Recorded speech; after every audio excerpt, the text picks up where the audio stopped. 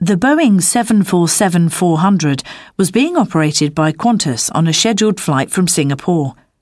Shortly before the flight crew began their descent from cruise altitude at 18:57 local time, they reviewed the latest routine weather report for Sydney.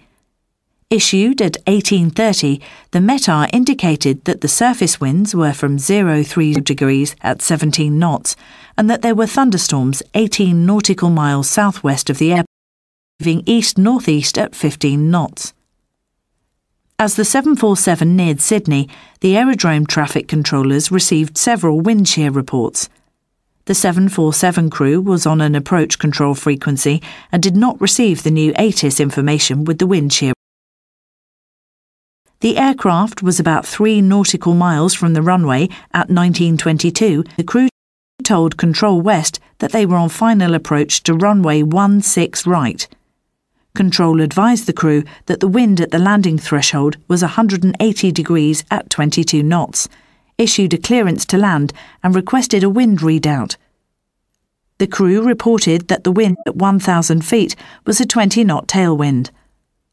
The co-pilot disengaged the autopilot and autothrottles at 780 feet and asked the pilot in command for continuous callouts of wind data.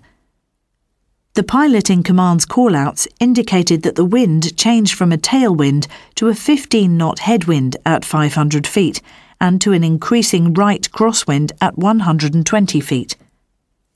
The approach had been stable until the 747 encountered overshoot wind shear, followed by undershoot wind shear.